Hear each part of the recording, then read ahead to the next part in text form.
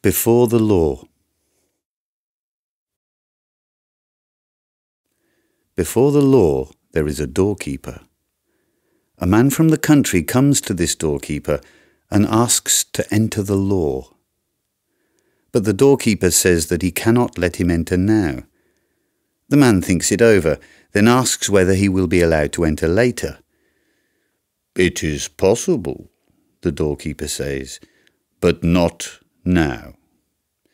Since the gate to the law stands open as always, and the doorkeeper steps aside, the man bends down to look inside through the gate.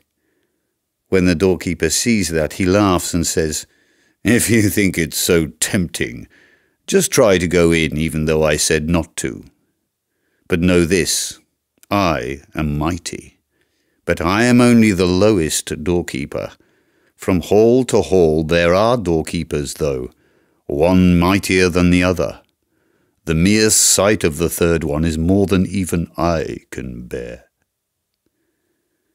The man from the country had not expected such difficulties. After all, the law ought to be open to anyone at any time, he thinks.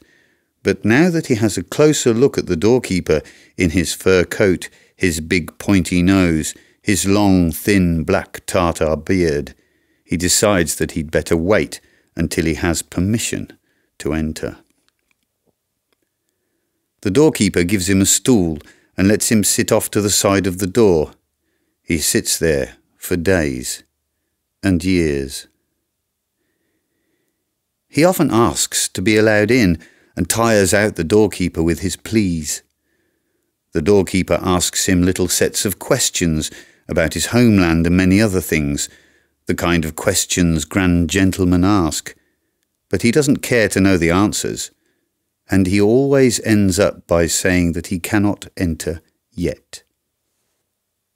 The man, who has come with plenty of equipment for his journey, uses everything he has, no matter how valuable, to bribe the doorkeeper. The doorkeeper takes it all, but says as he does so, "I'm taking it only so you don't think there's something you haven't tried." During the long years, the man watches the doorkeeper almost all the time. He forgets the other doorkeepers, and this one seems the only thing standing in his way from entering the law. He curses his miserable fate during the first years boldly and loudly. Later, as he grows old, all he does is mutter to himself. He becomes childish, and since he has come to know even the fleas in the doorkeeper's fur collar during his long years of studying him, he begs even the fleas to help him and change the doorkeeper's mind. Finally, his eyesight grows dim, and he doesn't know whether it is really getting dark all around him or if his eyes are just playing tricks on him. But in the darkness, he can now make out a glow streaming out of the door to the law, a glow that cannot be put out. He doesn't have much longer to live. Before his death, all he has gone through over his entire lifetime gathers in his head to form one question he has never asked the doorkeeper. He beckons to him as he can no longer raise his stiffening body. The doorkeeper has to bend down deep to get to him because the difference in their heights has grown a great deal, much to the disadvantage of the man. "What else do you want to know now?" the doorkeeper asks.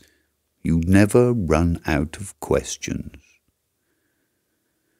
"Surely everyone tries to reach the law," the man says. "How is it that in all these many years no one besides me has asked to enter?"